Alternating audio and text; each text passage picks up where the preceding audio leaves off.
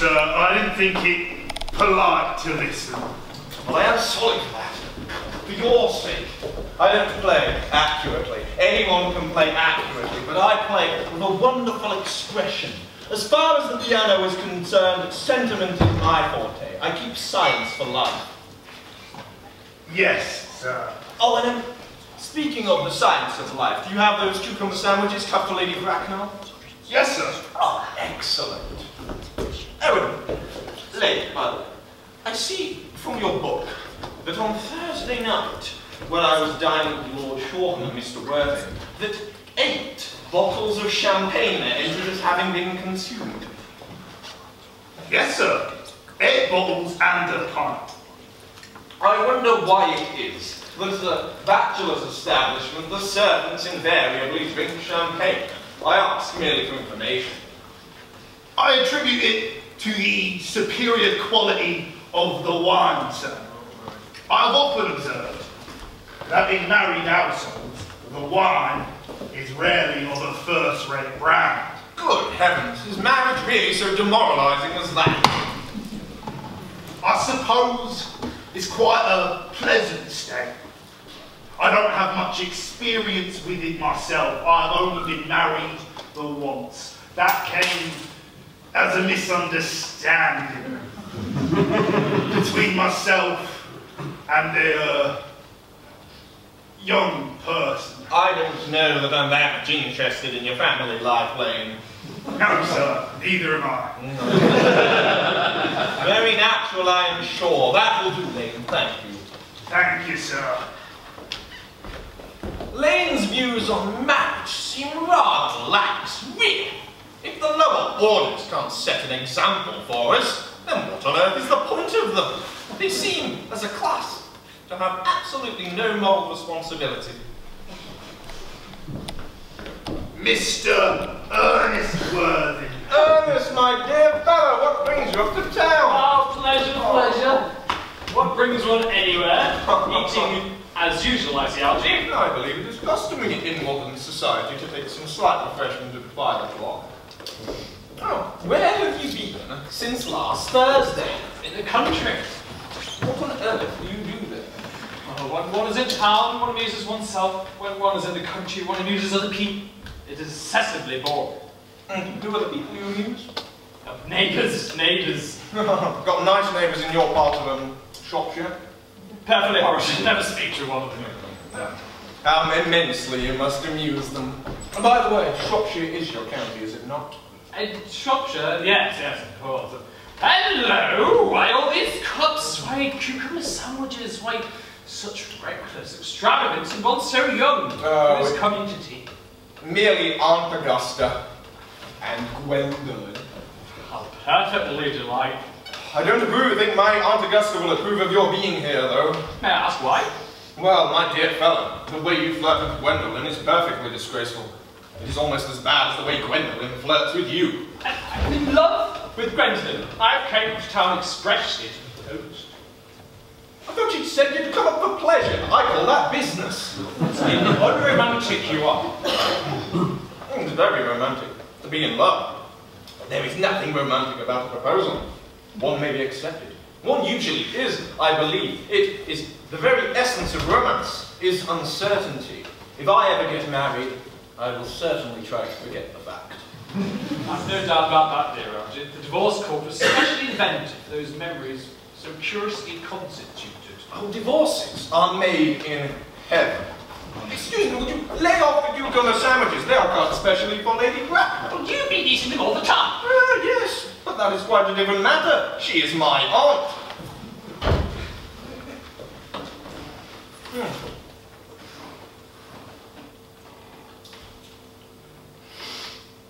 I wonder.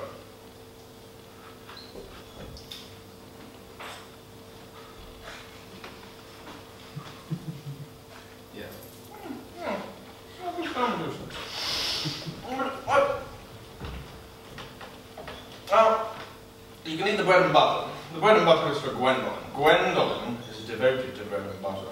Very good. The bread and butter it is too. Well, you need not eat it as we're going to eat it all. You act as if you're married to her already, and I don't think you are married to her already, and I don't think you ever will be. Why don't you say that? For one thing, girls never marry the men they flirt with. Girls don't think it right. It accounts for the extraordinary number of bachelors one sees all over the place.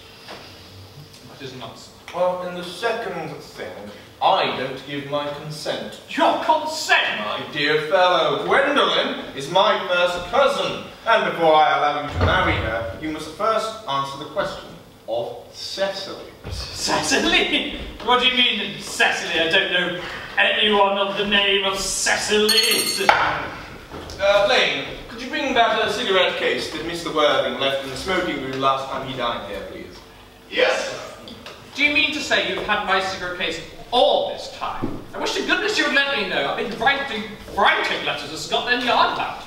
It's very nearly offering a large reward. I wish you would offer a large reward. I happen to be more than usually hard up. It's no good offering a large reward now that the thing is found. Oh, yes. That is one way of looking at it. However, now that I look at the inscription inside the thing, I see it is not yours after all. Of course it's mine! You've seen me with it 100 times. You've got no right whatsoever to read what's inside. It's a very ungentlemanly thing to read a private cigarette case. It is absurd to have a hard and fast rule about what one should and shouldn't read. More than half of modern society depends on what one shouldn't read. I am quite aware of that fact here. They don't very much discuss modern culture. This is one sort of thing one talks in private. I simply want my cigarette case back. Ah, yes, but this isn't your cigarette case. This cigarette case is a gift from someone of the name of Cecily, and you said you didn't know anyone of that name. Well, if you must know, Cecily happens to be my aunt. Your aunt? Yes. Charming old lady she is too. Lived in Tunbridge Wells. Just give it back to me. Ah, yes, but why does she address herself as little? From little Cecily to her with her fondest love. Dear fellow, what on earth is there in that? Some aunts are tall, some aunts are not tall. It's not that doesn't matter. An aunt lady loves to be beside her herself. You seem to think that every aunt should be like your aunt. That is absurd. Just give it back to me, Algernon. Ah, yes, but why does your aunt call you her uncle? From dear little Cecily, with her fondest love to her dear Uncle Jack. There is no objection I would make to an aunt being a small aunt, but why an aunt, no matter what her size may be, should call her own nephew her uncle? I can see no logical explanation. And besides, your name isn't Jack, it is Ernest. Isn't Ernest, it's Jack. You've always told me, wasn't it? I have introduced you to everyone as Ernest. You are just at the name of Ernest. You look as if your name was Ernest. You are the most earnest-looking person I ever saw in my entire life. It is absurd you're saying your name isn't Ernest. Here, I have your card. Mr. Ernest Worthing. Ooh, before. Yeah. Now, I shall keep this in case you ever try to deny to me, or to Gwendolyn, or to anyone else that your name is Ernest. Well, my name is Ernest in town and Jack in the country. The cigarette case was given to me in the country. Ah, here we are beginning to get closer to truth. Now, why does your little Aunt Cecily, who lives in Tunbridge Wells, call you her uncle? Come on, old boy, you'd better have that with the whole thing. Oh, dear boy, you talk exactly if you were a dentist. Have you thought much talk like a dentist when one isn't a dentist? Produces a false impression. Yeah, that is exactly what dentists do. Now, come on. Why are you Ernest in the town and Jack in the country? May I say at this point that I have always suspected you of being a secret and confirmed Bunburyist, and now I am quite sure of it.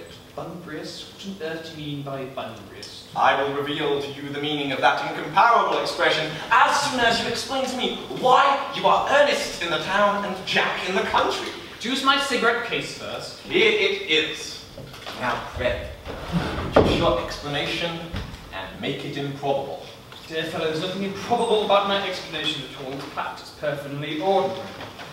Mr. Thomas Cardew, who adopted me, made me in his will guardian to his granddaughter, Miss Cecily Cardew. Cecily, who refers to me as uncle, for motives of respect you cannot possibly appreciate, lives in my place in the country, under the charge of her admirable governess, Miss Prism. Where is that place in the country? You are not to know, my dear boy, you were not invited. I mean, candidly tell you the place is not in Shropshire. I suspected that. I have bunburyed all over Shropshire on 2 separate occasions, and not found a thing. Now, why are you Ernest in the town and Jack in the country? Dear Algernon, I don't know whether you're going to understand my real motives. You are hardly serious enough. When one is made guardian, one has to adopt a very high moral tone in all his subjects. It is one's duty to do so. And as a high moral tone can hardly conduce towards one's health or one's happiness, to get up to town, I've always pretended to have a younger brother of the name of Ernest, who lives in the old me and gets into the most dreadful scrapes. That, my dear boy, is the whole truth, pure and simple. The truth is never pure, and rarely simple. Now, this is confirmed that you are as bunburyist. Now, you have just confirmed the fact too, and What on earth do you mean? you have invented for yourself a very useful younger brother called Ernest, who allows you to escape to the town whenever you wish. I have invented for myself a very useful, permanent invalid friend called Bunbury. Bunbury is perfectly invaluable. For instance, if it wasn't for Bunbury's extraordinarily bad health, I wouldn't be able to escape to the country, or, indeed, dine with you at Willis tonight. I've really been engaged in my Augusta for more than a week. I haven't asked you to dine with me anywhere tonight. No, it is absurd. I promise you I was sending out invitations. Nothing upsets people so much as not receiving invitations. You'd much better dine with your Aunt Augusta. I have no intention of doing anything of the kind. For one, I dined there on Monday. And once a week is quite enough to dine with one's own relations. For the second thing, whenever I am there, they treat me like a member of the family. And I'm either sent down with no woman at all, or 2. Now, for the third thing, I know perfectly well who she's going to seat me next to, and that is Mary Farquhar, who always has a terrible habit of flirting with her own husband across the dinner table. And that sort of thing is increasingly on the rise.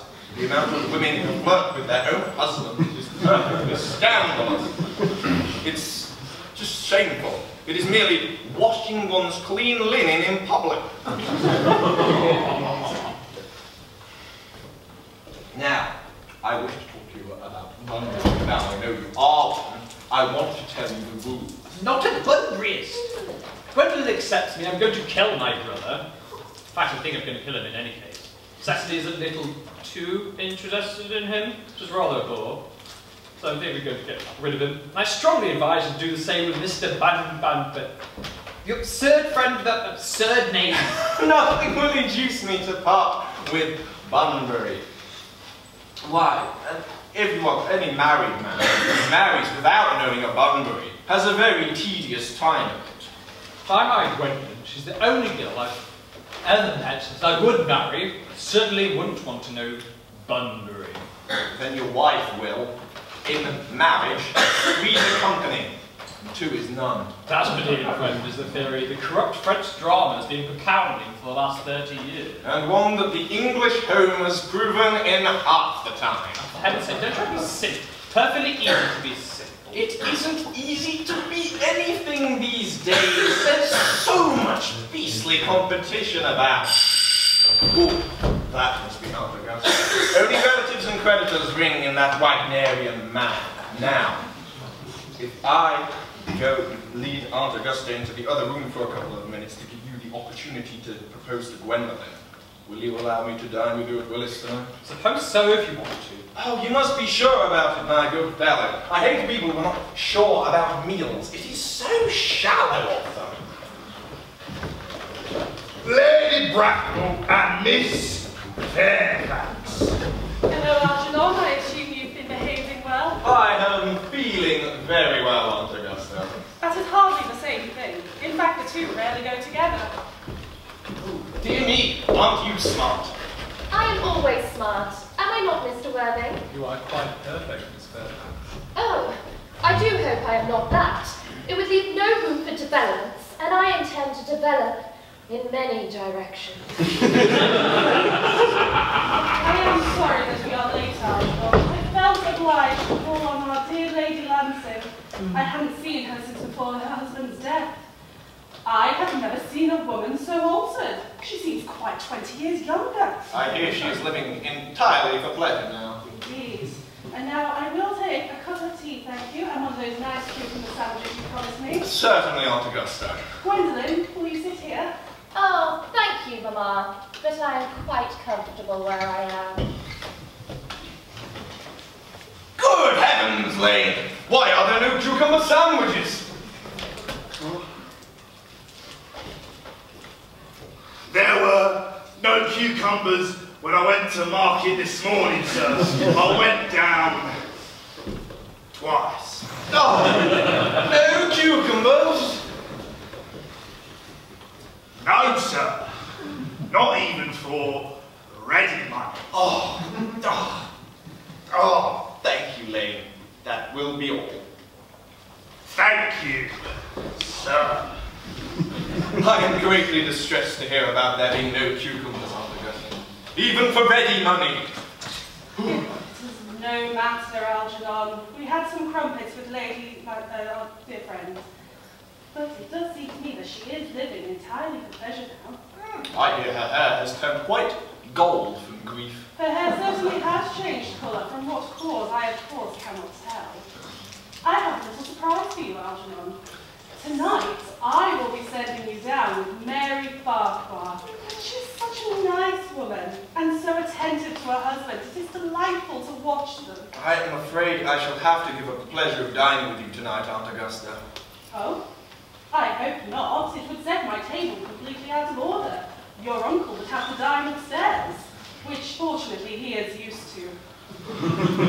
I've just had a telegram to say that my poor friend Bunbury has been called ill again, and that they seem to think I should be with him. This Mr. Bunbury does seem to suffer from curiously bad health. Bunbury is a dreadful invalid. Well, I believe it's high time that Mr. Bunbury decided whether he was going to live or to die. This shilly-shallying with the question is absolutely absurd, nor do I in any way approve of the modern sympathy with invalids.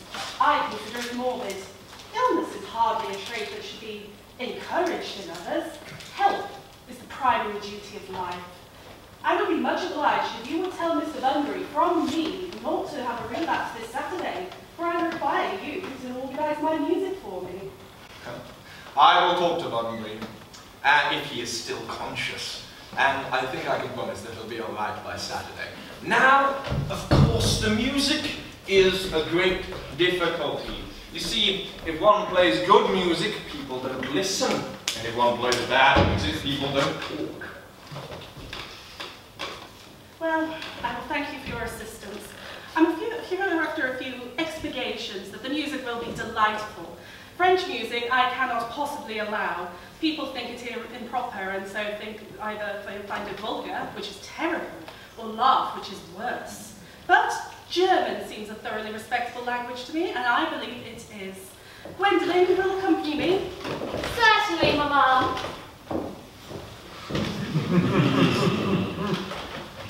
Charming day it has been, Miss Fairfax. Pray, do not talk to me about the weather, Mr. Worthing. Whenever somebody talks to me about the weather, I am quite certain they mean something else.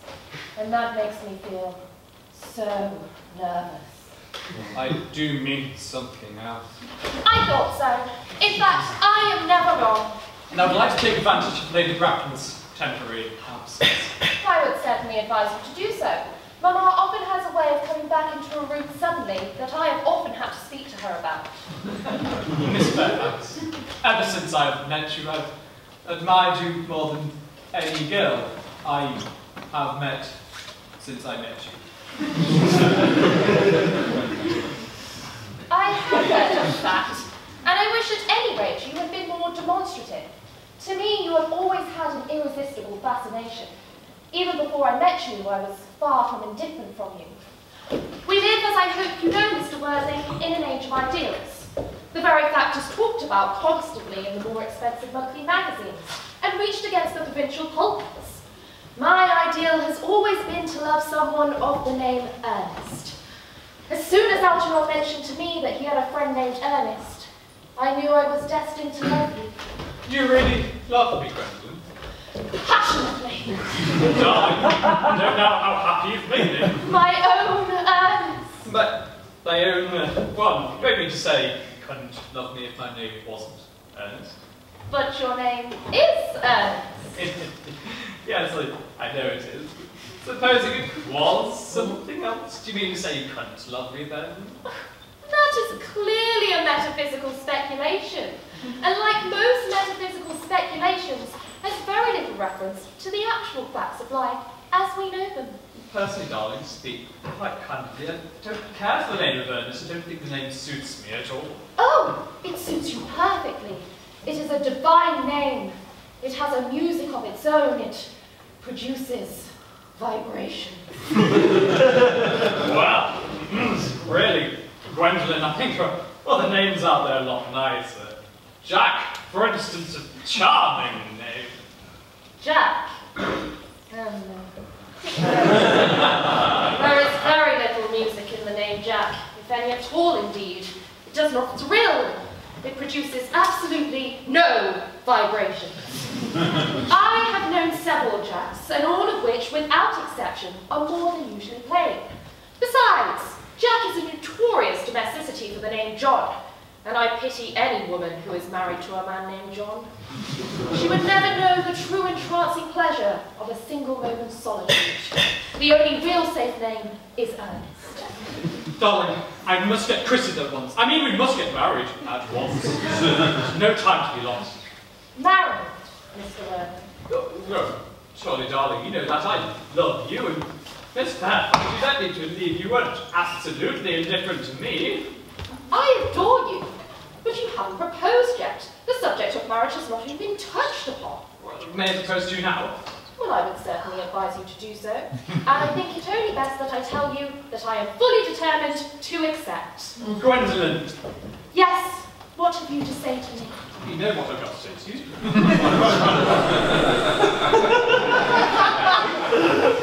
Yes, but you don't say it.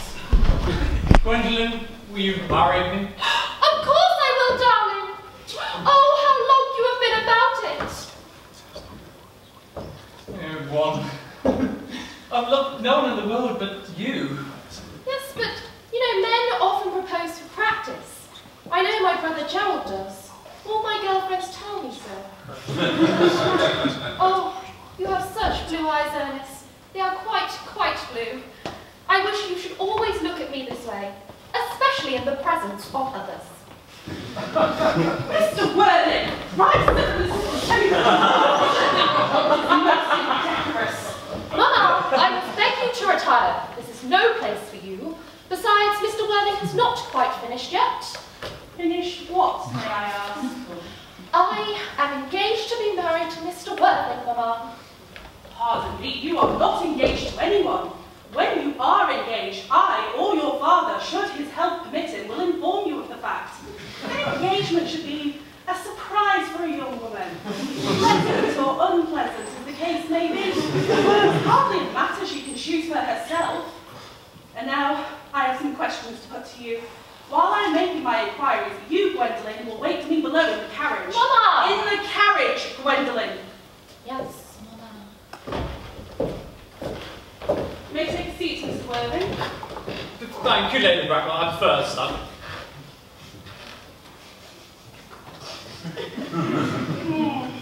I feel bound to tell you that your name is not currently on my list of eligible young men. Although I do share the same list as the dear Duchess of Bolton. We work together, in fact. However, I will be very happy to put your name in the book as long as your answers are what a really affectionate mother requires. Do you smoke? Well, yes, I must admit I smoke. I'm glad to hear it. Not many idle young men in London nowadays. A man needs an occupation of some kind. How old are you? 20. 29. A perfectly fine marriageable age. Let us see.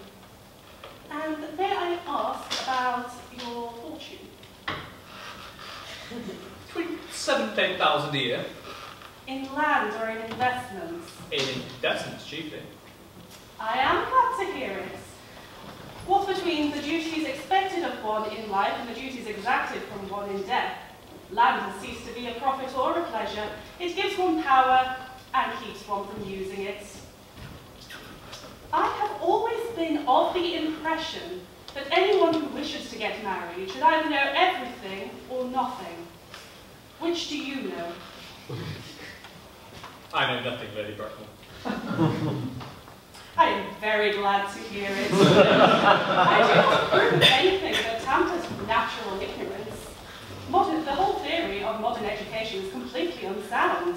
Fortunately, in England at any rate, it rarely produces any results. And now, may I ask if you do happen to have any land or housing? I own a country house with some land costs attached to it, about 1,500 acres. But I don't depend on it for my main income, God. Well, really, the posts and only people can make anything out of it.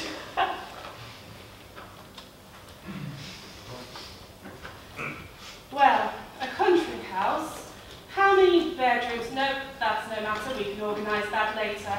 But I do hope that you have a townhouse. A girl with a simple, unspoiled nature such as Gwendolyn can hardly be expected to reside in the country. My own house on Belgrave Square, but I've let it out to the year to Lady Blox. Lady Bloxham. I don't know her. She's a lady considerably advanced in years. Nowadays, that is no sign of good character. Could I ask what number on Belgrave Square? 149. The unfashionable side. That is no matter, that can be altered. You mean the fashionable side? Both, if necessary. Just on to the last small matter. Are your parents living? I've lost both my parents. Lost? To lose one parent, Mr. Worthing, could be considered misfortune. To lose both is carelessness. Was that your father? He must have been a man of some considerable wealth. I'm afraid I really don't know, Lady Bracknell. I said I lost my parents. Being near to the truth, to say my parents have lost me. I don't know who I actually am by birth. I was found. Found? Yes, the late Mr. Thomas Cardew, a gentleman of a kindly and charitable disposition, found me and gave me the name of Worthing, because he happened to have a first-class ticket to Worthing in his pocket at the time. Worthing is a place in Sussex, which is a seaside resort. And where did this charitable gentleman with a first-class ticket to a seaside resort find you? In a handbag. A handbag? Yes, Lady Bracknell, in a handbag, a black leather handbag with handles on it. An ordinary handbag, in fact. And then where did this Mr. Thomas Cardew find this perfectly ordinary handbag? In the cloakroom at Victoria Station. It was given to him mistakenly for his own. The cloakroom at Victoria Station? Yes, the Brighton line. The line is immaterial! Mr. Worthing, I must say I am somewhat disturbed by what you have revealed to me. To be born, or at any rate bred in a handbag, shows a disvalue of family values that reminds one of the worst excesses of the French Revolution. And I assume you know what that unfortunate movement led to. It can hardly be considered a good standing for good society. Pray, what would you advise me to do, Lady Bracknell? Need hardly say I would do anything to ensure Gwendolyn's happiness. I would advise you, sir, to find some relatives before the end of the season and present a parent of either sex before the week is out. I don't see how I could possibly manage to do that. I can't produce the handbag at a moment's notice. Surely that's enough to satisfy you, Lady Bracknell. Me, sir? What hazard would allow our daughter, whom we raised with the utmost care, to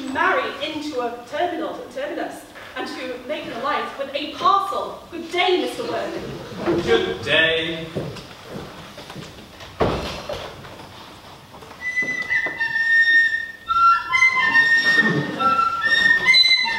Goodness sake, don't play that ghastly tune now, dear. How idiotic you are.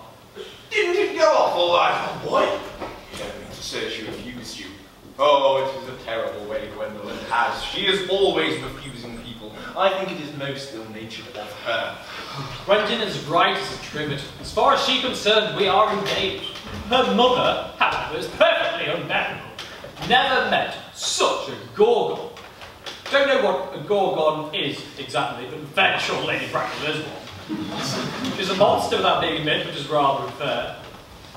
Pardon me, Algernon, I suppose I shouldn't talk of your art this way before you. Oh no, I love hearing my relations abused. It is the only thing that makes me put up with them. Relations are simply a tedious pack of people, without the remotest knowledge of how to live, nor the keenest instinct of when to die. Well, that is It isn't. Isn't. We'll argue about these things with you. You always want to argue about these things. That is exactly what things were made for. Upon my word, if I thought that, I would shoot myself. You don't think there's any chance of Gwen becoming like her mother in 150 years, do you? All women become like their mothers. That is their tragedy. No man does. That is his. Is that clever? It is perfectly free. And true as anything in modern society can be. Sit to death with cleverness. Everybody's clever nowadays. You can't go anywhere without meeting clever people. Wish to goodness we had a few fuels left. We have. We do. I'd extremely like to meet them. What do they talk about? The fools. Clever people, of course. What fools?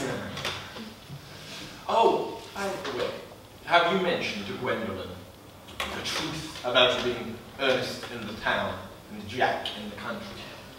Dear boy, pleasant sort of thing one tells to a sweet, refined girl.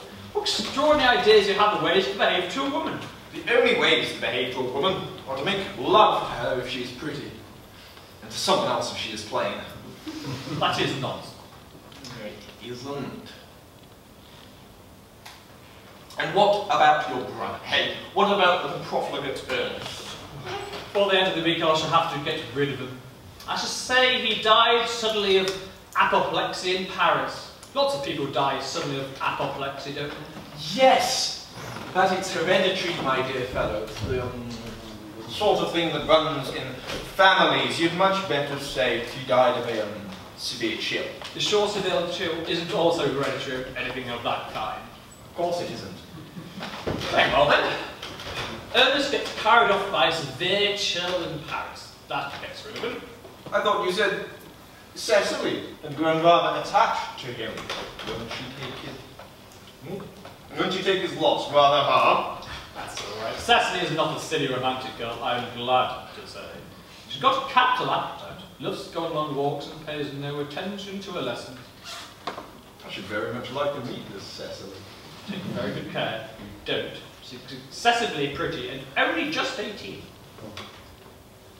Have you told Gwendolyn you have an excessively pretty ward who's only just 18? That isn't the sort of thing one blurts out to people. Cecily and Gwendolyn are certain to be great friends. I bet you anything, half an hour after they leave, they'll be calling each other sister. Women only do that after they've called each other a lot of other things first. Oh boy, we have to go if we want to go and get a good table at Willis's. It is almost 7. It is almost nearly 7. I'm hungry. Never knew you when you weren't. Oh, what would you like to do after we've been to dinner? How about a visit to the theatre? Oh, no, I loathe listening. What about a visit to the club? We can go to the club. Oh, no, I hate talking. What about a trot around the Empire at 10? Oh, I can't bear to look at things. It's so silly. Then what on earth shall we do? Nothing. Nothing? It is enormously hard work to do nothing. But then again, I don't mind hard work when there's no definitive object in mind. Miss Fairfax. Gwendolyn, upon my word, Algie, kindly turn your back. I have something very particular to say to Mr. Worthing.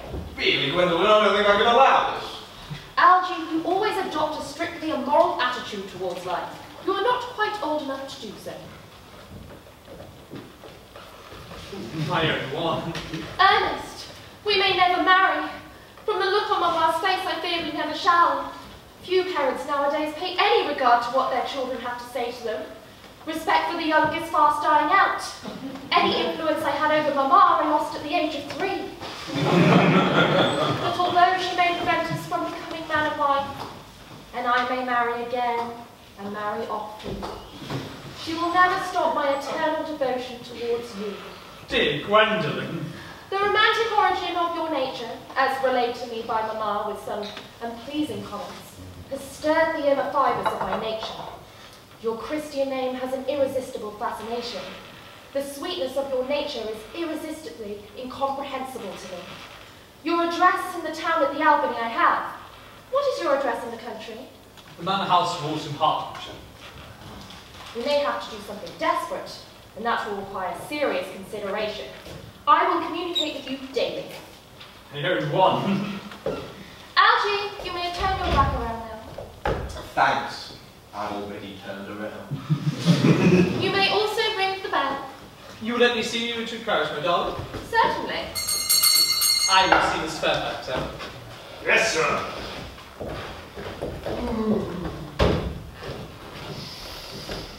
A glass of sherry, Lane. Yes, sir. Tomorrow, Lane, I'm going bundering. Yes, sir. Can you pack all of my bundering suits, my smoking jacket, and my dinner suits as well? Yes, sir. Tomorrow looks like it will be a fine day, Lane. It never is, sir. Lane, you're a perfect pessimist. I do my best to give satisfaction. Sir. That'll do. There's a sensible, intellectual girl. The only girl I have ever cared for in my life. Wasn't that you so amused at? Oh, nothing. I'm just a little worried for Bunbury, that's all. Don't take care, your poor friend Bunbury will get you into a serious scrape one day. I love scrapes. They are the only things that are never serious. That is nonsense, Algie. You never talk anything but nonsense. Nobody ever does.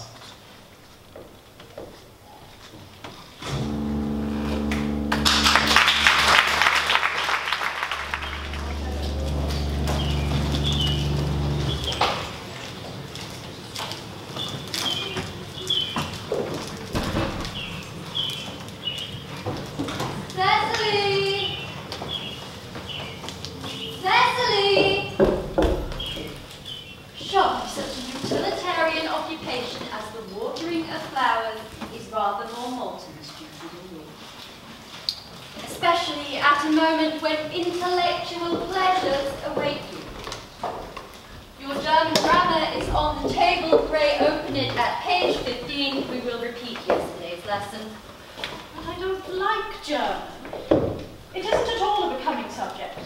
I know perfectly well that I look quite plain after my German lesson. Child, you know how anxious your guardian is that you improve yourself in every way. He laid particular stress on your German as he was leaving for town yesterday. Indeed, he always lays stress on your German as he is leaving for town. Uncle Jack is so very serious. Sometimes I think he is so serious he cannot be quite well.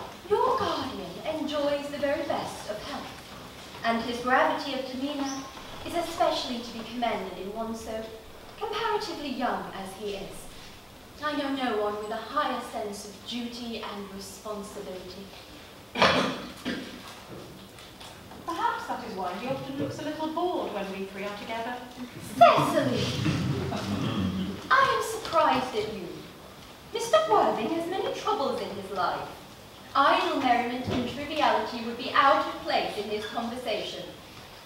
You must remember his constant anxiety about that unfortunate young man, his brother. I wish Uncle Jack would allow that unfortunate young man, his brother, to come up here sometimes. We might have a good influence over him, Miss Prism.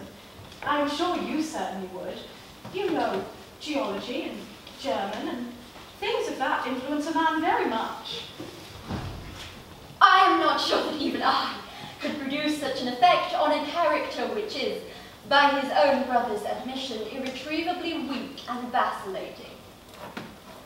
Indeed, I am not sure I would desire to reclaim him. I'm not in favour of this modern mania for turning bad people into good people at a moment's notice. As a man sows, so let him reap. You must put away your diary, Cecily. Indeed, I do not see why you should keep a diary at all.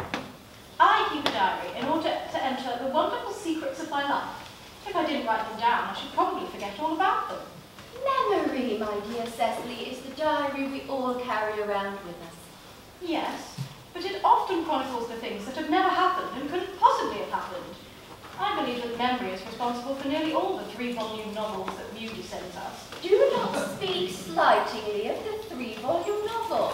I wrote one myself in my earlier days. Did you really, Miss Prism? How wonderfully clever you are. I hope it did not end happily. I don't like novels that end happily. They depress me so much. The good ended happily and the bad unhappily. That is what fiction means. I suppose so, but it seems very unfair. And was your novel ever published? Alas, no. The manuscript was unfortunately abandoned. I use the term in the sense of lost or mislaid. To your work, child, these speculations are profitless. But I see dear Dr. Chasuble coming up through the garden. Dr. Chasuble, this is indeed a surprise. And how are we this morning? Miss Prism, you are, I trust, well? Miss Prism has just been complaining of a slight headache. I think a stroll around the garden with you would do her so much good, Dr. Chasuble. Cecily, I have mentioned nothing about a headache. No, dear Miss Prism, but I felt it instinctively that you had one. Indeed, I was thinking about that and not about my German lesson when the rector came up through the garden. I hope, Cecily, you are not inattentive. Oh, I'm afraid I am. That is strange. Were I fortunate enough to be Miss Prism's pupil, I would hang upon her lips. And Cecily, you will read your political economy in my absence. The chapter on the fall of the rupee you may omit. It is somewhat too sensational. Even these metallic problems have their melodramatic side.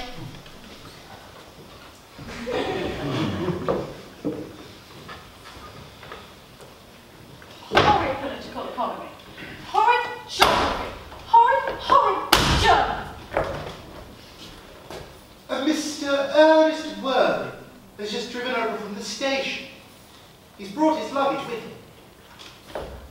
Did you tell him Mr. Worthing was in town? Yes, miss. He seemed very much disappointed. I mentioned you and Miss Prism were in the gardens. He seemed anxious to speak with you privately for a moment. Tell Mr. Ernest Worthing to come out here. And you'll have to ask the housekeeper about a room for him. Yes, miss. I have never met any really wicked person before. I feel quite frightened. I am so afraid he will look just like everyone else.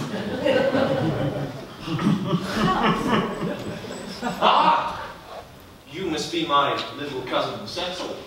You are under some strange mistake. I am not little. In fact, I believe I am more than usually tall for my age. But I am your cousin Cecily. You, I hear, are my Uncle Jack's brother. My cousin Ernest, my wicked cousin Ernest. Oh, you mustn't think I'm wicked, Cecily. I'm not really wicked at all. If you are not, you have certainly been deceiving us all in a very inexcusable manner. I hope you have not been leading a double life, pretending to be wicked and really being good all the time. Of course, I have been rather reckless.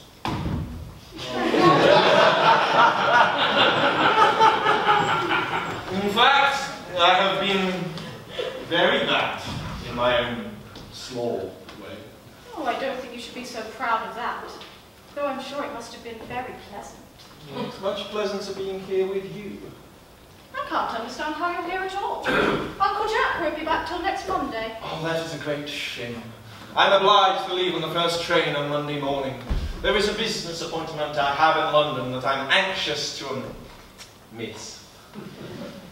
Couldn't you miss it anywhere but in London? No, the appointment is in London. Oh. Well, of course I know how important it is to miss business arrangements if one is to retain any sense of the beauty of life. But still, I think you had better wait until Uncle Jack gets back. I know he wants to speak to you about your emigrating. About my what? You're emigrating.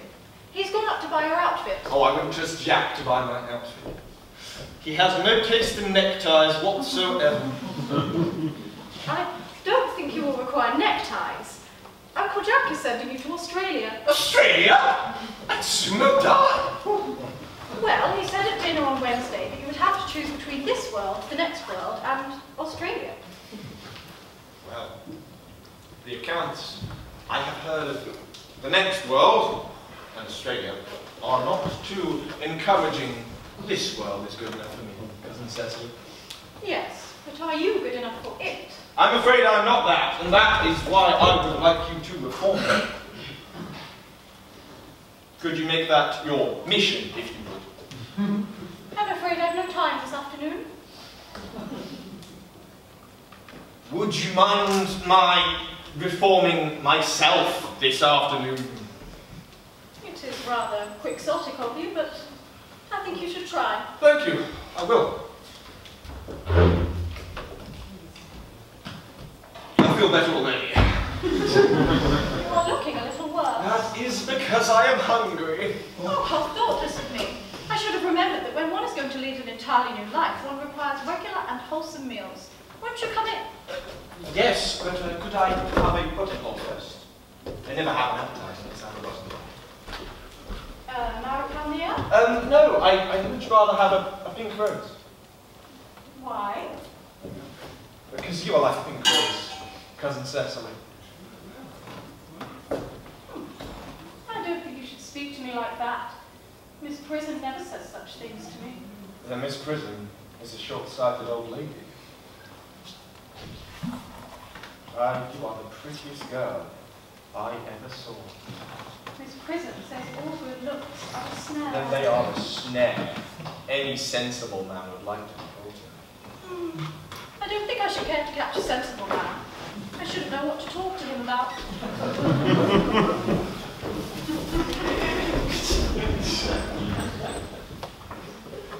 You're too much alone here, Dr. Chashwood. You should get married. A misanthrope I can understand. A womanthrope, never. Believe me, I do not deserve so neologistic a phrase.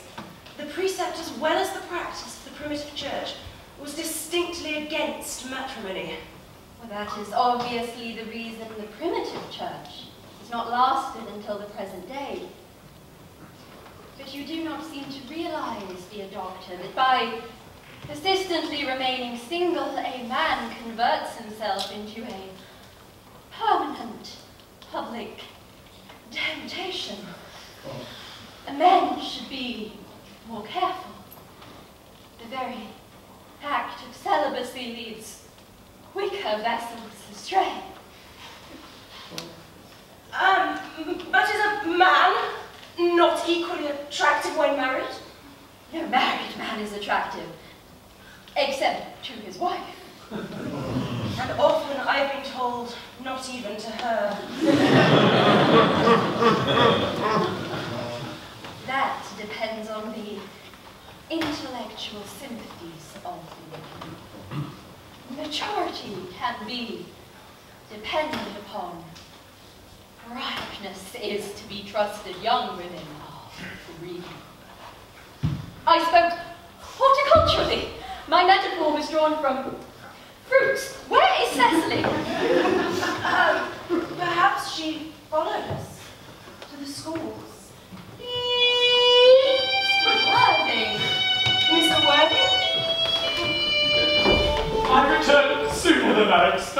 Dr. Chasuble, I hope you are well. Dear Mr. Worthing, I trust this garb of woe does not betoken some terrible calamity. My brother. More shameful debts and extravagance. Still leading his life of pleasure. Dead. Your brother Ernest? Dead? Quite dead. What an unexpected lesson for him.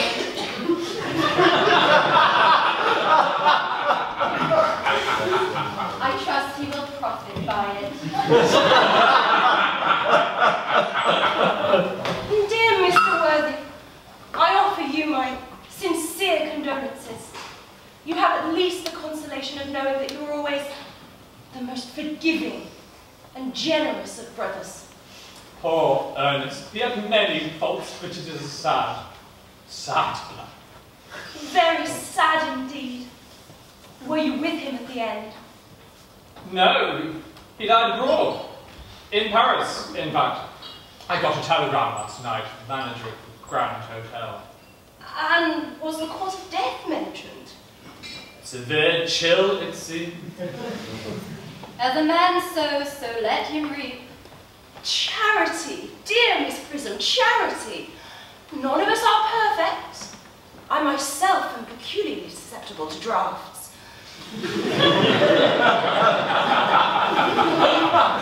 Will the interment take place here? No, he designed to be buried in Paris. In Paris? I fear that hardly points to any very serious state of mind at the last. You would no doubt wish me to make some slight allusion to this tragic domestic affliction this coming Sunday. My sermon on the meaning of the manna in the wilderness can be adapted to almost any occasion. Joyful, or in the present case, distressing. I have preached it at harvest celebrations, christenings, confirmations, on days of humiliation and festal days. I last delivered it in the cathedral as a charity sermon for the Society for the Prevention of the Discontent amongst the upper orders.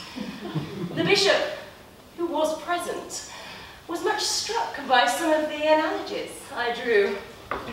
You mentioned christenings, I believe, Dr. Chasuble. I suppose you know how to operate. I mean, of course, you are continually christening, aren't you? It is, I regret to say, one of the rector's most constant duties. I have often spoken to the lower classes on the subject, but they don't seem to know what thrift is. But is there a particular infant in whom you are interested, Mr. Worthing? Your brother was unmarried, I believe, was he not? Oh, yes. Men who live entirely for pleasure usually are. And it's not for any charity, dear Doctor. No, very fond of children. No, the fact is, I would like to be christened myself this afternoon if nothing better to do. But surely, Mr. Worthing, you have been christened already. Don't remember anything about it. But have you any grave misgivings on the subject? I certainly intend to, of course. But I don't know if the thing would bother you in any way. I think a little too old now. Not at all.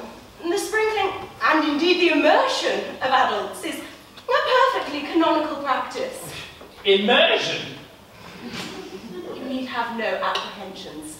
A sprinkling is all that is necessary on this occasion, or indeed I think advisable. Our weather is so changeable. At what hour would you wish the ceremony performed?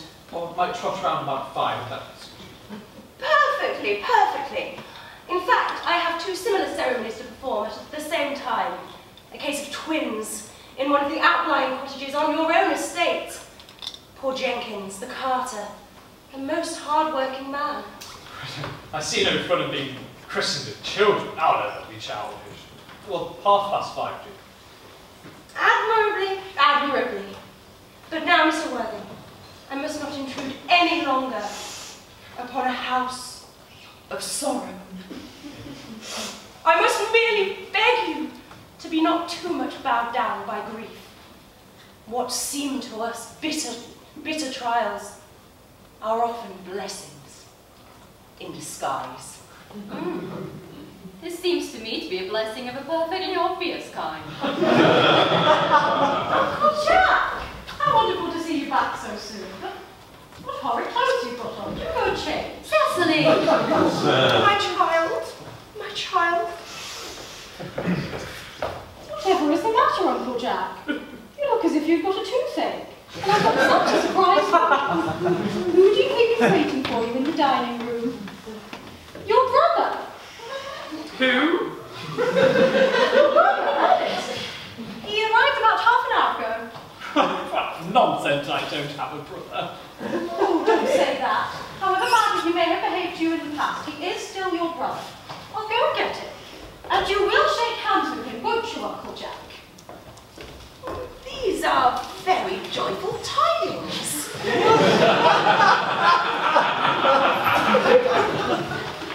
After we had been resigned to his loss, his sudden return seems to me to be peculiarly distressing. Brother is in the dining room. I don't know what this all means. I find it perfectly absurd. Good heavens!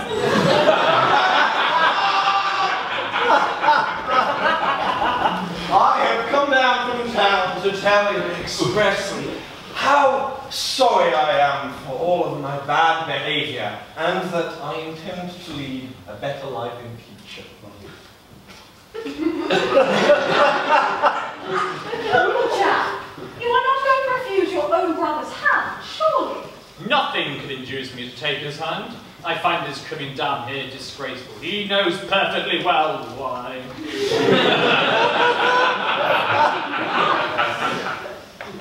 Ernest has just been telling me all about his poor invalid friend, Mr. Bunbury.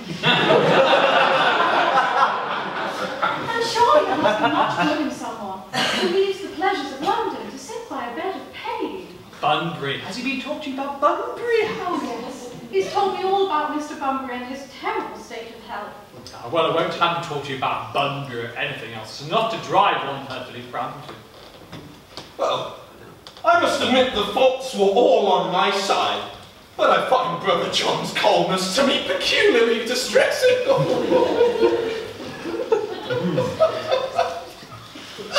Jack, if you don't shake your brother's hand, I will never forgive you. Never forgive me. Never, never, never. Very well then, it's the last time I'll ever do it.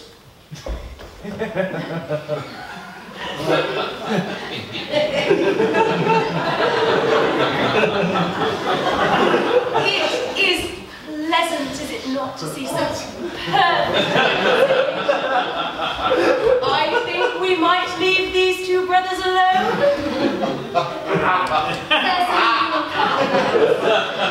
Certainly, Miss Prism. My little task of reconciliation is done. You have done a wonderful action today, dear child. Let us not be premature in our judgments.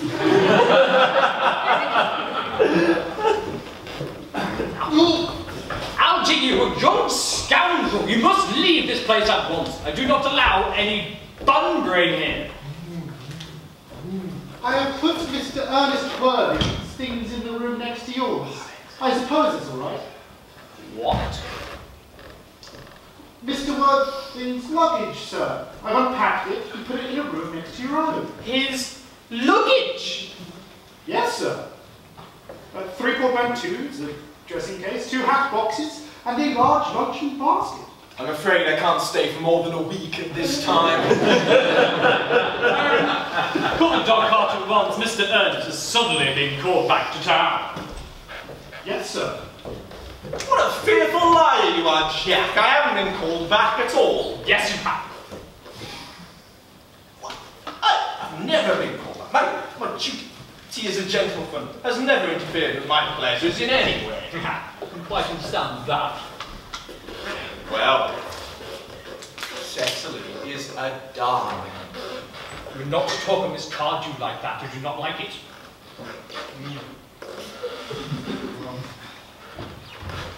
I do much work.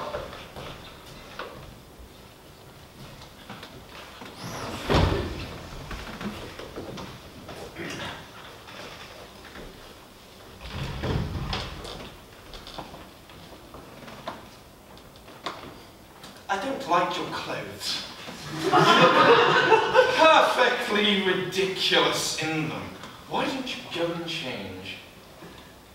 At any rate, better than always being overdressed as you are. If I am ever, occasionally, a little overdressed, I always make up for it by being immensely overeducated. Your vanity is ridiculous. Your conduct an outrage, and your mere presence in my garden utterly absurd. However, you need to leave by the 4:05 train. I hope you have a pleasant trip back to town. This bungering, as you would call it, has not been a great success for you. I think it has been a great success. I'm in love with Cecily. That is everything. But I must make arrangements for another bungering before I go and to see her again. Oh, there she is. Oh, I mean,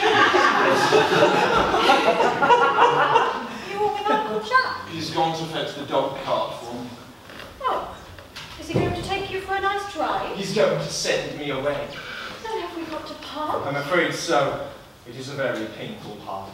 It is always painful to part from someone whom one has known for a very brief space of time. The absence of old friends one can endure with equanimity, but even a momentary separation from anyone to whom one has just been introduced is almost unbearable. Thank you. The dog cart is waiting, sir. Wait, Melanie. 5 minutes.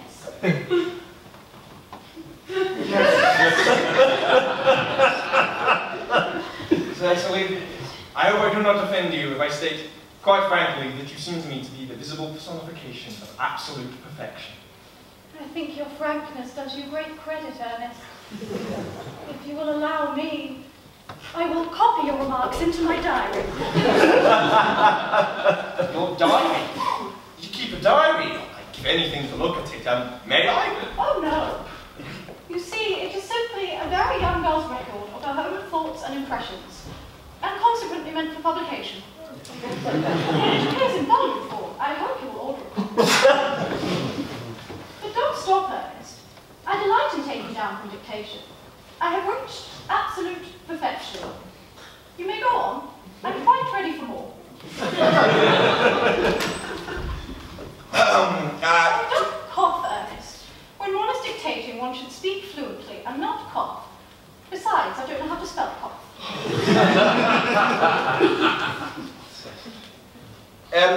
Cecily, from the moment I first met you, I have dared to love you wildly, passionately, devotedly, hopelessly. I don't think you should tell me that you love me wildly, passionately, devotedly, hopelessly. Hopelessly doesn't seem to make much sense now, does it? Oh, Cecily. The dog cart is waiting, sir. Tell it to come back next week at the same hour. Uncle Jack would be very much annoyed if he knew you were staying on till next week at the same hour. I don't care about Uncle Jack. I don't care about anyone else in the world but you. I love you, Cecily. You will marry me, won't you? You silly boy, of course. Why, we have been engaged for the last 3 months. Exactly 3 birthday. Oh. And how did we become engaged? Well, ever since Uncle Jack first confessed to us that he had a younger brother who was very wicked and bad, you, of course, have formed the chief topic of conversation between myself and Miss Prison. And of course, a man who is much talked about is always very attractive. One feels there must be something in him after all. I dare say it was foolish of me, Ernest, but I fell in love with him. Darling. And when was the engagement actually settled? On the 14th of February last. Worn out by your entire ignorance of my existence, I determined to settle the matter one way or the other. And after a long struggle with myself, I accepted you under this dear old tree here. The next day I went and bought this little ring in your name, and this is the bangle with the true lover's knot I promised you always to wear. Did I buy you this? very pretty, isn't it? Oh, yes. You've wonderful taste, Ernest. It's the excuse I've always given for your leading such a bad life. And this is the box in which I keep all your dear letters. But Cecil, I haven't written you any letters. You need hardly remind me of that, Ernest. I was forced to write your letters for you. I wrote always, 3 times a week, and sometimes oftener. May I read a couple? Oh, no. They would make you far too conceited. The 3 you wrote me after we'd broken off the engagement are so beautiful and so badly spelled that even now I can hardly read them without crying a little. Was our engagement ever broken off? Of course. On the 22nd of last March. Read the entry if you like. Today I broke off my engagement with Ernest. I feel it's better to do so. The weather continues charming. Cecily, I am very hurt to hear that you broke off the engagement. What had I done? I had done nothing. I'm hurt that he broke off the engagement, particularly when the weather was so charming. Of course, it couldn't have been considered a really serious engagement if we hadn't have broken it off at least once. But I forgave you before the week was out. What a perfect angel you are, Cecily. You dear romantic boy. I hope your hair curls naturally, does it? Yes, with a little help from others. I'm glad to hear it. You won't ever break off our engagement again, Cecily. I don't think I could now that I've actually met you. Oh. Besides, of course, there is the question of your name. Yes.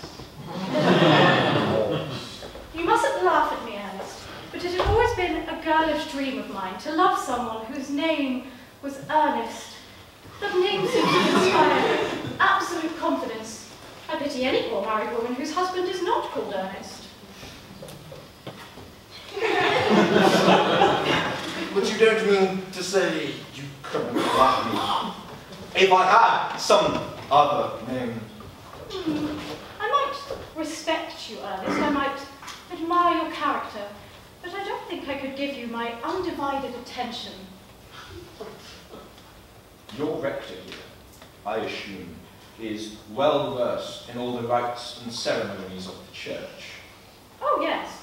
Dr. Chasuble is a most learned man.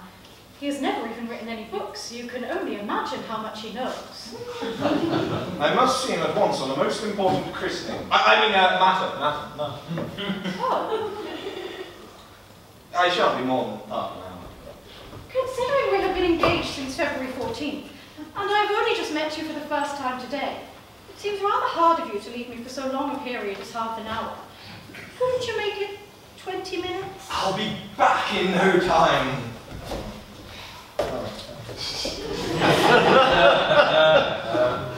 What an impetuous boy he is. I like his hair so much. I must enter his proposal in my diary.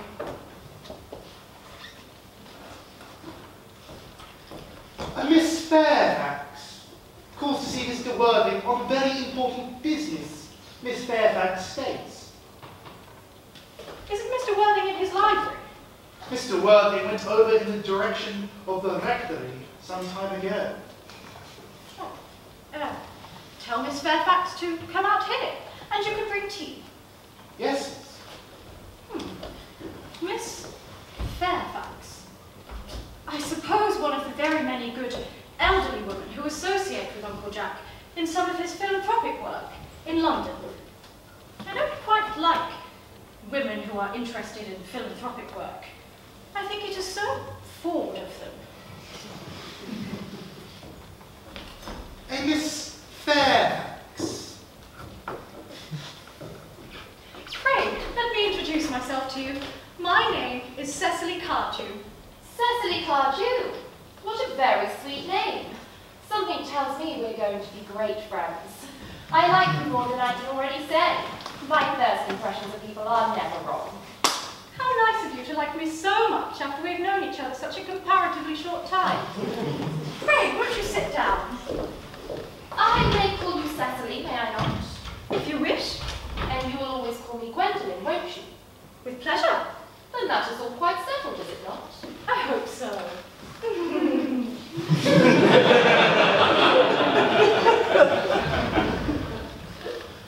Perhaps this is a favourable opportunity of mentioning who I am. My father is Lord Bracknell. You've heard of Papa, I suppose? I don't think so. Outside the family circle, I'm glad to say that Papa is entirely unknown. I think that's quite as it should be. To me, the home is the proper sphere for the man, and once the man begins to neglect his domestic duties, he becomes painfully effeminate, does he not? And I don't like that. It makes a man seem so very attractive. Cecily, Mamma's views on education, which are remarkably strict, means that she's brought me up to be incredibly short-sighted. So would you mind my looking at you through my glasses? Oh, not at all, Gwendolen. I'm very fond of being looked at. You're a short visit, I suppose? No, I live here. Really? Yes, my guardian, with the assistance of Miss Prism, has the arduous task of looking after me. Indeed. Your guardian? Which is strange. Ernest never mentioned to me he had a ward. How secretive of him. He grows more interesting hourly. I cannot say that the news inspires me with unmixed feelings of delight. And now that I know that Ernest is your guardian, I cannot help but feel, well, I wish you were a little older than you appear to be, and not so quite alluring in appearance. In fact, if I may speak so candidly... Pray do. I think that whenever one has anything unpleasant to say, one should always be quite candid. Well, to speak with perfect candour, Cecily, I wish you were fully Ernest. Yes. Oh, but it is not Mr. Ernest Worthing who is my guardian. It is his brother, his elder brother. Ah, that accounts for it. And now that I know he is his brother, it's very strange. They are not on good terms, I'm sorry to say. That accounts for it then, doesn't it?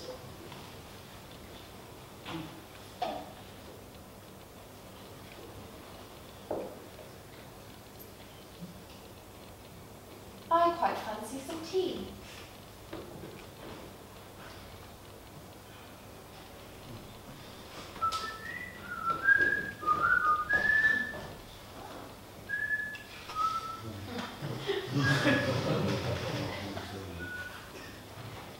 Shall I make tea here as usual?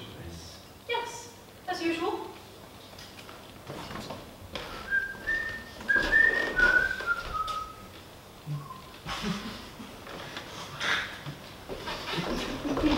Dearest Gwendolen, I see no reason to make a secret of it to you. The little county newspaper is sure to chronicle the fact next week. Mr. Ernest Worthing and I are engaged to be married. Oh. But that can't be. I am engaged to be married to Mr. Ernest Worthing. The announcement will appear in the Morning Post on Saturday at the latest. I'm afraid you must be under some strange mistake. Ernest proposed to me exactly 10 minutes ago.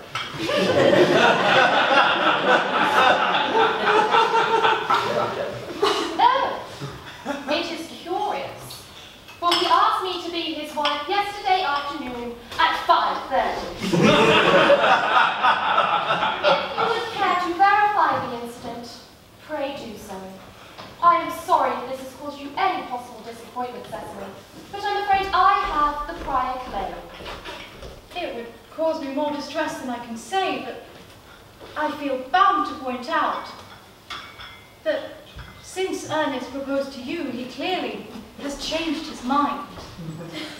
If the poor fellow has been entrapped into any foolish promise, I shall make it my duty to rescue him with a firm hand. Whatever unfortunate entanglement my dear boy has got himself into, I will never approach him with it after we are married. Do you allude to me, Miss Cardew, as an entanglement? You are presumptuous. On an occasion of this kind, it becomes more than a moral duty to speak one's mind. It becomes a pleasure. Do you suggest, Miss Fairfax, that I entrapped Ernest into an engagement? How dare you? This is no time for wearing the shallow mask of manners. When I see a spade, I call it a spade. I am glad to say that I have never seen a spade.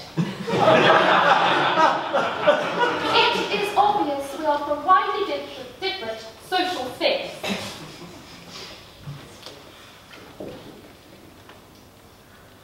Many nice walks in the vicinity, Miss Cardew? Oh, yes. From the top of one of the nearest hills, one can see 5 counties. 5 counties?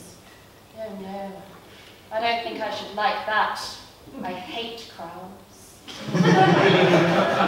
I suppose that is why you live in the town. Quite a well-kept garden, Miss Cardew. I'm so glad you like it, Miss Fairfax. I didn't know there were any flowers in the country.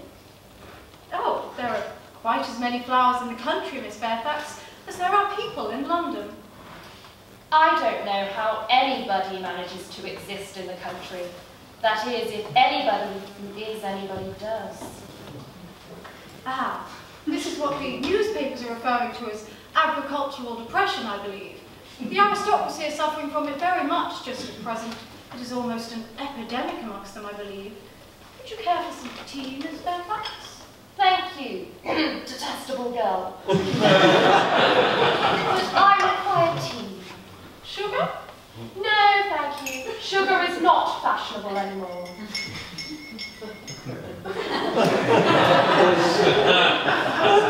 Cake? Bread and butter? Bread and butter. Cake is rarely seen in the best houses nowadays.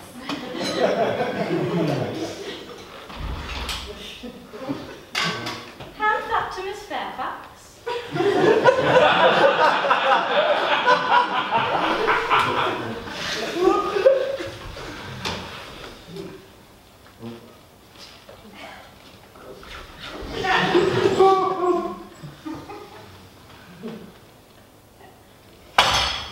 You have put lots of sugar in my tea, and though I distinctly asked for bread and butter, you have given me cake. I am known for the gentleness of my disposition, and the extraordinary sweetness of my nature, but I warn you, Miss Cardew, you may go too far. To save my poor, innocent, trusting boy from the machinations of any other girl, there are no lengths to which I would not go.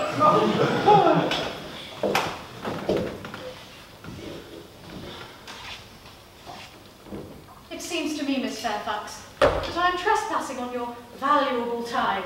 No doubt you have a great many other calls of a similar character to make in the neighbourhood. Ernest! My own Ernest! A moment. May I ask if you were engaged to be married to this young lady? To dear little Cecily? No. What could have put such an idea in your pretty little head? Thank you. You may. I knew there must have been some mistake. The gentleman whose arm is at present round your waist is my ward, my guardian, Mr. John Worthing.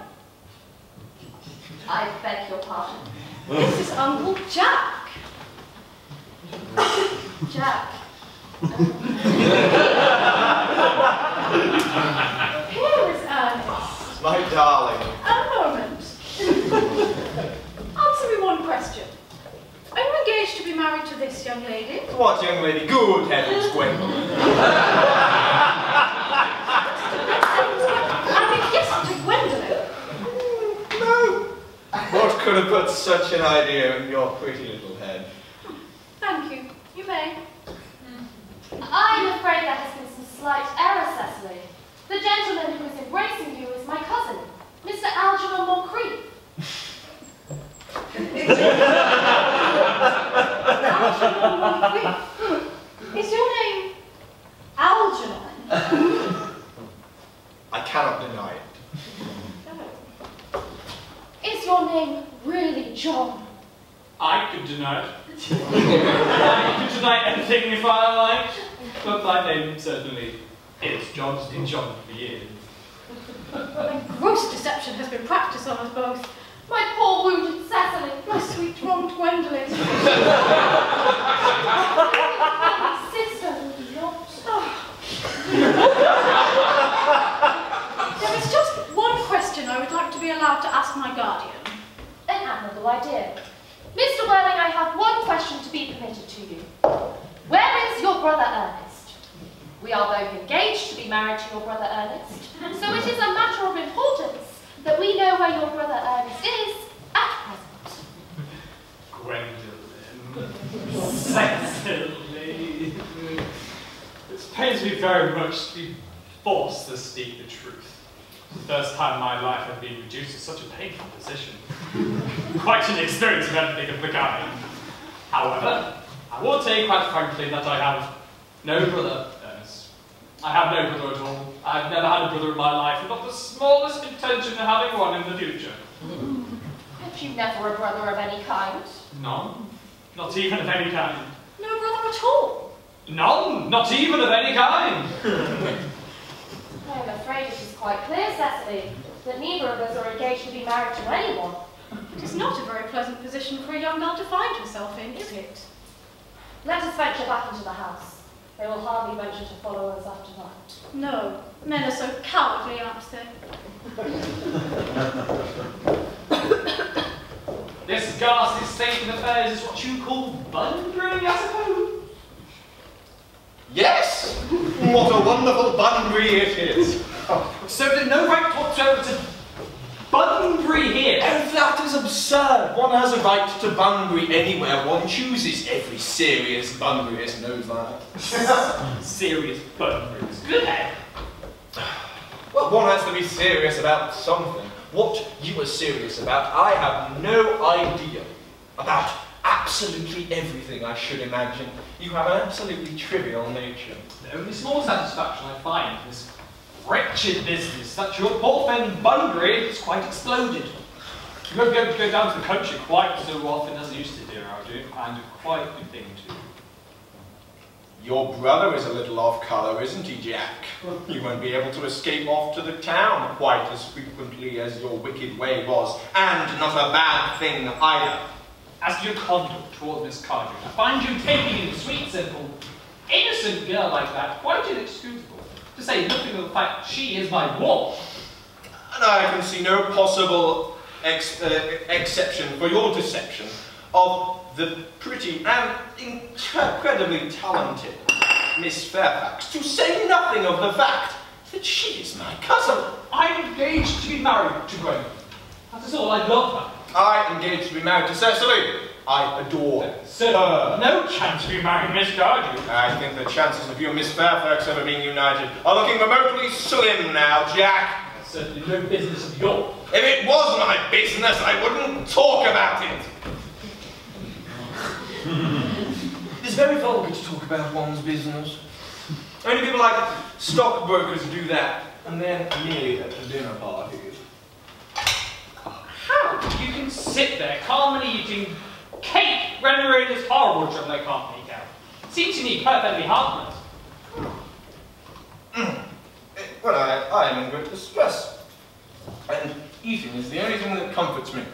Indeed, when I am in really great trouble, as those who know me intimately will tell you, I refuse absolutely everything except food and drink. At the present moment, I am eating cake because I enjoy it. I'm listening and distressed. As it's perfectly heartless to eat cake at all in the circumstances. Why don't you have bread and butter instead? I don't like bread and butter. Good heavens, the spurn of the man making his own muffins in his own garden. No reason why you should eat all that cake like 3 people. Hey! Purposely, I don't like bread and butter. You just said it was perfectly harmless to eat cake. They said it's perfectly harmless for you with the circumstances. That's a very good thing. That may be, but the cake is the same. How do you wish to goodness you would go? You can't possibly ask me to go without having any dinner. I never go without my dinner. No one ever does, except people like vegetarians and that sort of thing.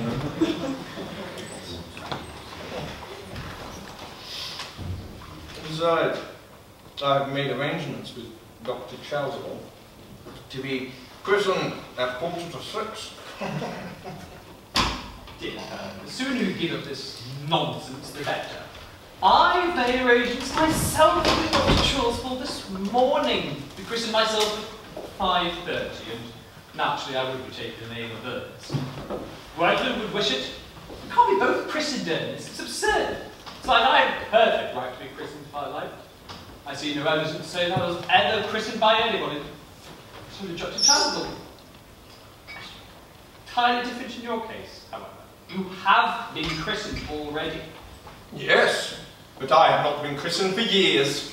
Yes, but you have been christened already. That's the important thing. Exactly. We know my constitution can take it. I should say it is very dangerous you venturing into christening now without you having ever undertaken it before. Why? You can hardly have forgotten that someone very close to you was carried off with a severe chill in Paris this week. Yes, but you said the severe chill was not hereditary or anything of that kind. Well, it usedn't to be, but I dare say science is making wonderful advances in these sorts of things. That is nonsense, Albie. You're talking nonsense. I am not. Simply eating my cake. Wait, cake. Cake. Now what would you rather? Would you rather me go? Yes? I wish to goodness you would go, Algie. Why do you go? I haven't finished my tea yet, and there is still a whole cake left. The fact that they did not follow us into the house at once seems to me that they have some sense of shame. They have been eating cake. That looks like repentance. They do not notice us at all. Couldn't you cough? But I haven't got a cough. They're looking at us. What an effrontery. They're approaching. How forward of them. Let us preserve a dignified silence. Certainly. It is the only thing to do now.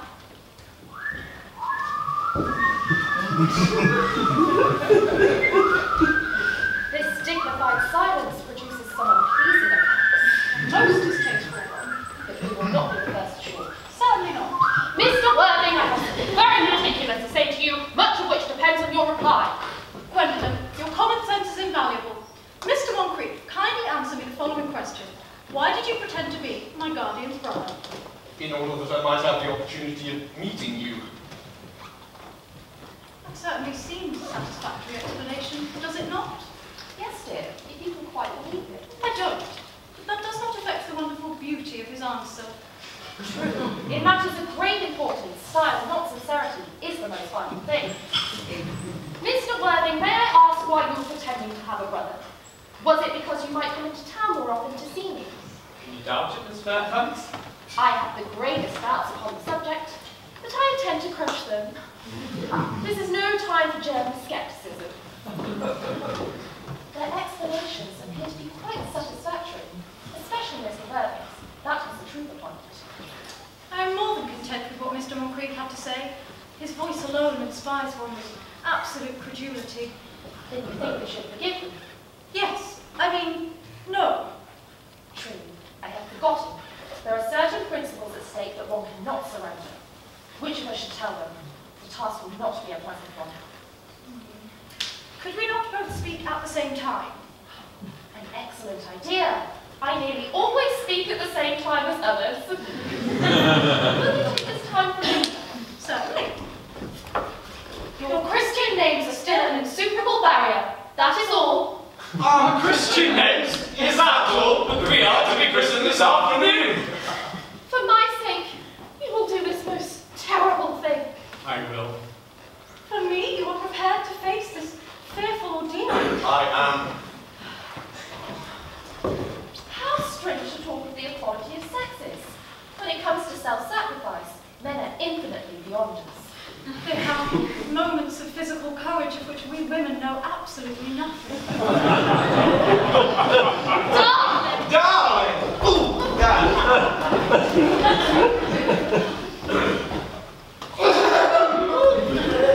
Lady Bracknell! Gwendolyn, what does this mean? Meaning that I am engaged to be married to Mr. Worthing, Mamma. Come here. Sit down. Sit down immediately. Hesitation of any kind is a sign of mental decay in the young.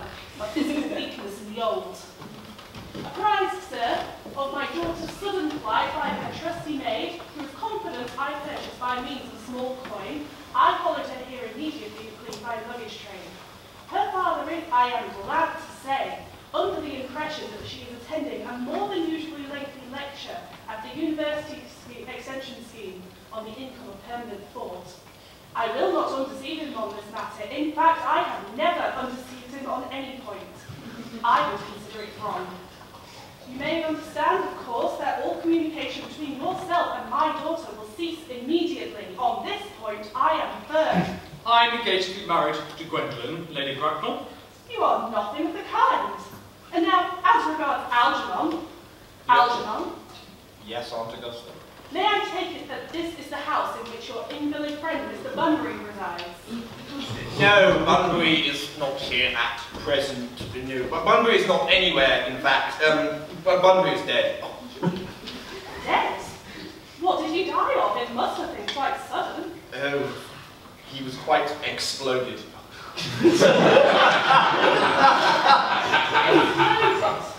Was he the victim of a revolutionary outrage? I did not know he was so invested in social legislation. If so, he was well punished for his morbidity. What happened was that he was found out. He was found out. The doctors found out that Bunbury could not live, and so he died. He seems to have great confidence in the opinion of his doctors. But I am glad that he did choose a course of action and listen to the proper medical advice. Now that matter is out of the way, Mr. Worthing, who is this young lady whose hand Algernon is holding in a most inappropriate manner? That lady is Miss Cecil Cardew, my ward. I am engaged to be married to Cecily, Aunt Augusta. I do not know if there is anything particularly exciting about the air in this part of Hertfordshire, but the rate of engagement seems far higher than the proper statistics have laid for our guidance. I must make some queries. Mr. Worthing, is Miss Cardew at all related to any of the larger railway stations in London? I merely desire information. Until yesterday, I did not know that there was anyone whose origins were a terminus.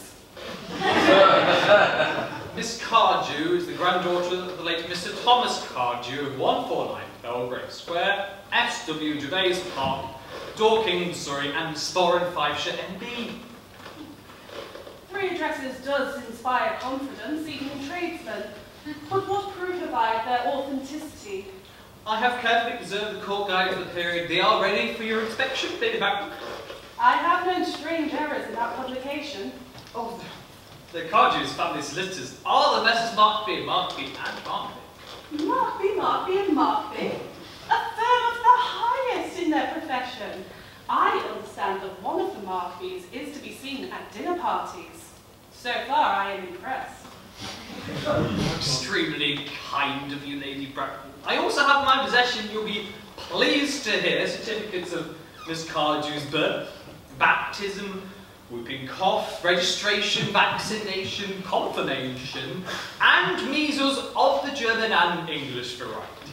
A life crowded with incident, I see. Perhaps somewhat too exciting for a young girl. I myself am not in favour of premature experiences. Come, Gwendolyn. It's about time that we leave for the platform. Just as a matter of point, Mr. Worthing, may I ask if Miss Cardew has any little fortune? Oh, about £130,000 in funds. That is all good money! £130,000, you say, and in the funds? My Miss Cardew seems the most attractive young lady now. There are so few women with real qualities, the ones that last and improve over time. Come here, my dear. Ah, yes. Your dress is sadly simple, and your hair seems as if nature would have left it. But that couldn't all be fixed with the work of a very experienced French maid. We recommended one to the young Lady Lansing not long ago, and within 3 months her own husband did not know her. That was 6 months. Nobody knew her. Kindly turn around, my child. No, it is the side view I want. Ah, yes. There are some distinct social possibilities in this profile. The two weak points of society today are its want of principle and its want of profile. The chin a little bit higher, dear. Style is largely dependent on how the chin is worn, and they are currently worn very high. Algernon. Sir, Aunt, I don't give tuppence about social possibilities. Cecily is the sweetest, kindest, prettiest girl in the whole wide world, and I don't care about society. Never speak ill of society, Algernon. Only people who can't get into it do that. My dear, you do understand that Algernon has nothing apart from his debts. But I am not in favour of mercenary marriages. In fact, when I married Lord Bracknell, I had no fortune of my own. Well, I suppose I must give my consent. Cecily, you may kiss me. Thank you, Lady Bracknell. And you may call me Aunt Augusta from now on. Thank you, Aunt Augusta. I think we'd better have the marriage as soon as possible. Thank you, Aunt Augusta. Thank you, Aunt Augusta. I am not personally in favour of long engagements. They give people the opportunity to learn about one another. Excuse me, Lady Bracknell, but this engagement is quite out of the question. I'm Miss Cardew's guardian, and she cannot get married until she comes of age, and I give her consent. That consent I absolutely decline to give. On what grounds? Algernon is a perfectly, I may say, ostentatiously eligible young man. He has nothing, but he looks everything. What more do you want? It pains me very much to speak frankly about your nephew, Lady Bracknell, but I don't approve of his moral character. I suspect him of being untruthful. Untruthful. My nephew? Impossible. He is an Oxonian. I'm afraid there can be no possible doubt about the matter. This afternoon, during my temporary absence in London on an important question of romance, he obtained admission to my house under the false pretense of being my brother. Under an assumed name, he drank, I've just been told by my butler, an entire pint bottle of my Grey Brew 89. A wine I bought specially reserving for myself. Continuing his disgraceful deception, he succeeded in the course of the afternoon of alienating the affections of my only ward. He subsequently stayed for tea and devoured every single muffin. What makes his conduct even more heartless is perfectly well aware from the first that I have no brother, that I've never had a brother, I don't intend to have a brother, not even of any kind. I distinctly told him so myself yesterday afternoon. Mr. Worthing, after some consideration, I have decided to completely overlook my nephew's conduct to you. Very generous of you, Lady Bracknell, but my decision, however, is unalterable. I decline to give my consent. Dear child, let me ask, how old are you? Well, I am really only 18, but I always confess to 20 when I'm at parties. You are perfectly right to do so. No woman should be entirely correct about her age. It looks so calculating. 18 but admitting to 20 at dinner parties. Well, it will not be long until you are free from the tutelage, and so I do not think it is really important to get your guardian's consent. Excuse me again, Lady Bracknell, but I think it's only fair to say that according to Miss Cardew's grandfather's will, she does not come of age until she is 35. I don't see how that would be a problem. London society is full of women who have decided to remain 35 of their own volition for many years. This instance is my dear Lady Dumbleton, who has been 35 ever since she arrived in London at the age of 40. I do not see why Miss Cecily should not be even more attractive at that age, and there will be a large accumulation of property. Algie, do you think you could wait until I was 35? Can you doubt it, Cecily? Yes, I felt instinctively that you could wait. But I couldn't wait all that time. I hate waiting even 5 minutes for anything. So waiting, even for marriage, is quite out of the question. And what is to be done? I don't know. Mr. Worthing, as Miss Cardew clearly states that she cannot wait until she is 35, a statement that I am bound to say shows a certain impatient nature, I must ask you to reconsider. But, my dear Lady Bracknell, the decision is entirely in your own hands. The moment you consent my marriage with Gwendolyn, I will most gladly let your nephew form an alliance with my ward. I hope you know that what you propose is impossible. Then a passionate celibacy is all that any of us can look forward to.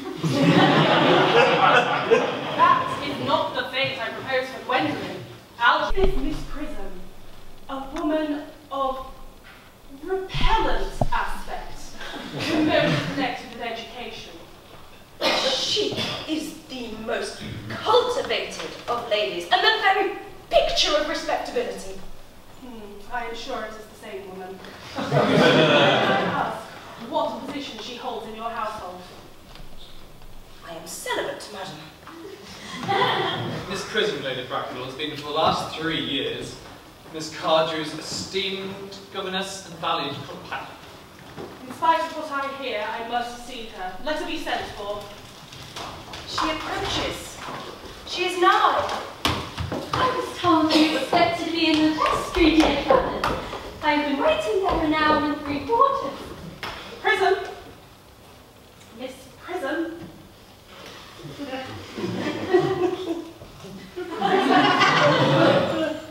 Where is that baby? 28 years ago, Prism, you left Lord Bracknell's house in charge of a perambulator containing a baby of the male sex.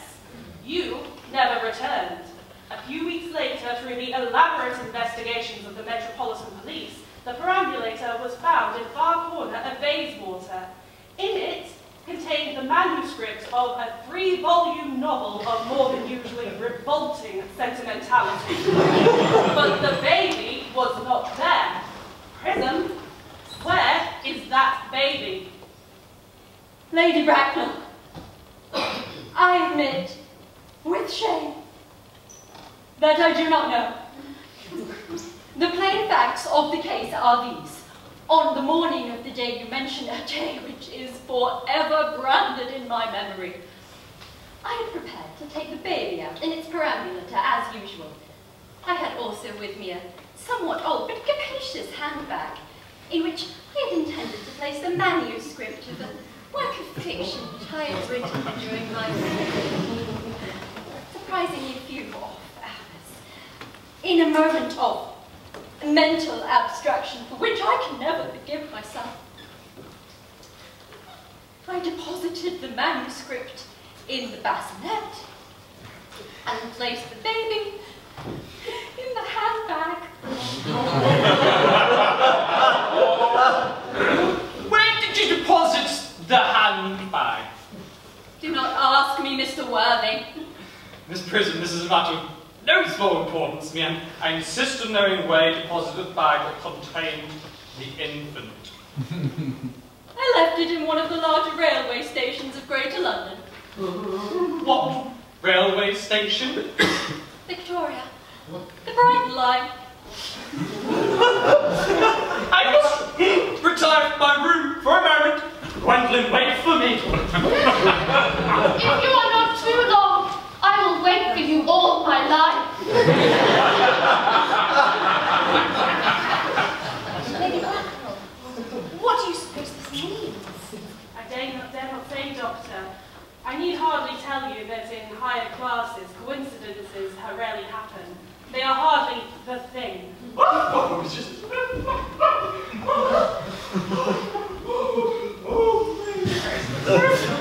Uncle Jack seems strangely agitated. Your guardian has a most emotional nature. Sounds as if we were having an argument. They are test arguments. They are always vulgar and often convincing. It appears to have stopped. Right! I wish you would arrive at some conclusion. The suspense is terrible. I hope it will last. Is this the bag? Inspect carefully before you speak the Happiness of more than one life depends on your answer. It seems to be mine. Yes. Here is the injury it sustained during the upsetting of the Gower Street omnibus in younger and happier days. And here, on the lining, is the stain caused by the explosion of a temperance beverage, an incident which occurred at Leamington. Oh, and here, on the log, are my initials. I'd forgotten I had them placed there in a fit of extravagance. It is indeed mine. I'm delighted to have it so unexpectedly returned to me. Indeed, it has been quite the inconvenience being without it all these years. More has been returned to you than you know. I was the infant placed in it. You? Yes, Mother. Mr. Worthing, I am unmarried. I'm married and do not deny it is a serious blow, but who has the right to cast a stone against one who has suffered? Can't repentance wipe out an act of folly? Why should there be one law for men, one law for women? Mother, I forgive you. Mr. Worthing, there has been some mistake. There! It's the lady who can tell you who you are.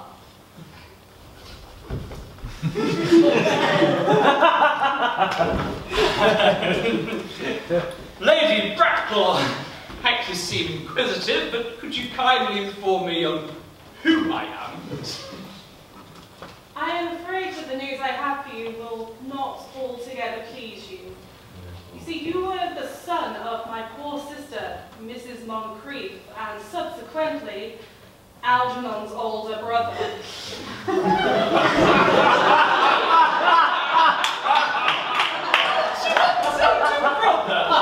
Then I have a brother after all. I always knew I had a brother. Cecily, how could you have doubted I didn't have a brother? Miss Prison, my unfortunate brother. Dr. Chasuble, my unfortunate brother. Gwendolyn, my unfortunate brother. Algy, you young scoundrel, you must have to treat me with more respect in the future. Never treated me like a brother in all your life. Well, I must admit, I've been out of practice until now, old boy, but I dare say I'll get used to it now. My own! But what own are you? What is your Christian name now you have become someone else? Good heavens, I totally forgot about that subject. I suppose your subject to my name is unalterable. I never change, except in my affections. What a noble nature you have, Gwendolyn. Then the question must be cleared up at once. Aunt Augusta, a moment. When Miss Prison had placed me in the bag, had I been christened already? Every luxury her money could buy, including a christening, was lavished on you by your doting parents. Then I was christened. It is settled. What name was I given? Oh, let me know the worst. Well, naturally, as the eldest son, you were christened after your father. Yes, but what was my father's Christian name? I cannot at this moment recall. Though I have no doubt he had one. He was eccentric, but that was only in later years, and that was due to the Indian climate, and marriage, and indigestion. Other things. Algy, can you recollect what our father's Christian name was? We were never on speaking terms, old boy. He died before I was a year old. His name would appear in the army period, I suppose, Aunt Augusta? Well, the colonel was essentially a man of peace, except in his domestic life. And would appear in any The army list the last 40 years. These delightful books should have been my constant study. Let's see. Hudson, Tanner, Walker. Oh, what ghastly names they have! Magby, Bigsby, and Moncrief! Oh, right. Colonel, 1840, Captain, 1869. Christian names! Ernest, John.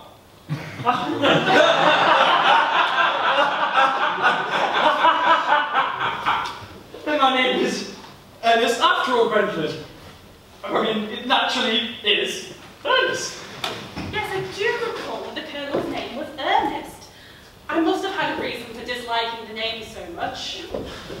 Ernest! My own Ernest! Oh, I knew from the first you could have no other name! My own one. It's a terrible thing for a man to find out that all his life has been telling the truth. Can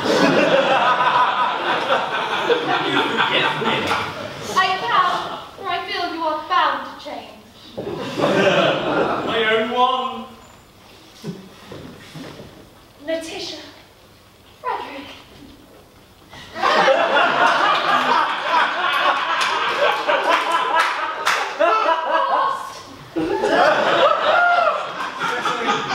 At last. Gwendolyn, at last.